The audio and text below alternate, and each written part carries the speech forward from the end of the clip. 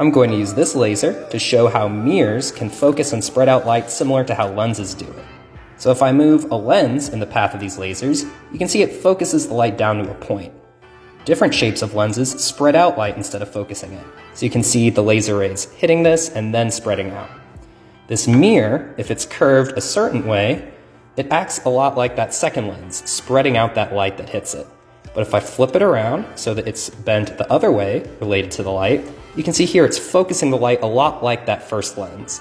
This mirror is a little warped, so it doesn't focus light quite as well as the lens, but you see it still acts in essentially the same way.